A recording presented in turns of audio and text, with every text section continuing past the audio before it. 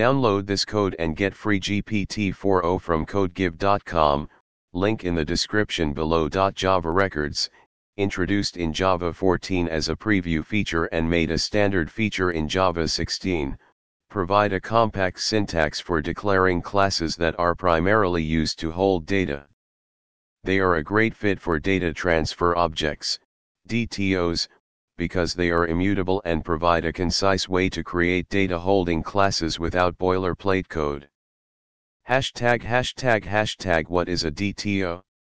A data transfer object, DTO, is a design pattern used to transfer data between software application subsystems or layers. DTOs are often used in scenarios where you want to encapsulate data and send it over the network or between processes. Hashtag. Benefits of using records as DTOs. 1. Immutability. Records are inherently immutable, which means that once created, their state cannot be altered. This characteristic makes them thread-safe and easier to reason about. 2. Conciseness. They reduce boilerplate code by automatically generating methods like equals, hashcode, and toString.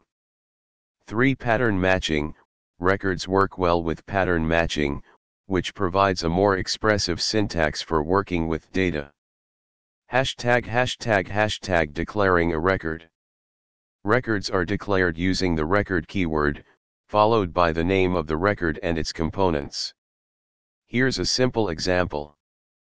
Hashtag. Example of using a record as a DTO. Let's create a simple example where we use a user DTO to transfer user data between a service and a controller in a hypothetical application. Hashtag.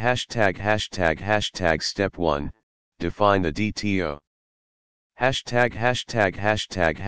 Step 2, create a service class. This class will simulate retrieving user data from a database and returning a user DTO. Hashtag. Step 3, create a controller class. This class will handle HTTP requests and use the user service to get user data. Hashtag. Step 4, putting it all together. Here's how you can run the application. Hashtag. Output.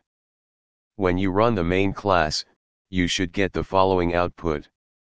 Hashtag. Summary. Using Java records as DTOs allows you to efficiently transfer data between layers of an application with less boilerplate and more clarity. They are especially useful in modern Java applications, where immutability and concise data structures are favored. Feel free to modify the example and expand upon it based on your application's requirements.